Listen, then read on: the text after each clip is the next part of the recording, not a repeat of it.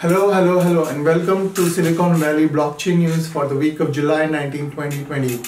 First headline: Twitter accounts of major tech figures and crypto exchanges were compromised in far-reaching attack. The wide array of Twitter accounts owned by popular figures, large companies and crypto exchanges were targeted Wednesday. The tweets posted variation on the same theme, promoting Bitcoin, crypto giveaway scams, which try and trick people into sending funds to an address in the hope of receiving more. Second headline: Brave browser integrates the crypto exchange Gemini.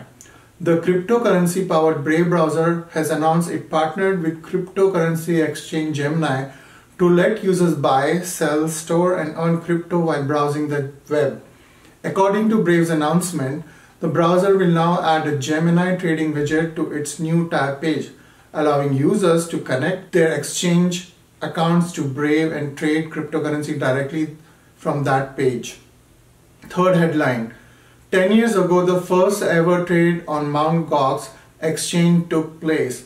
Back on July 17, 2010, Mt. Gox executed its first Bitcoin trade with 20 BTC order between two parties. The total value of the transaction was just 99 cents. Bitcoin's price was trading at 0.04951 cents back then. With that particular trade, July 2010 saw the beginning of the uber popular real-time BTC price market. Thanks for watching. Signing off, Nishant.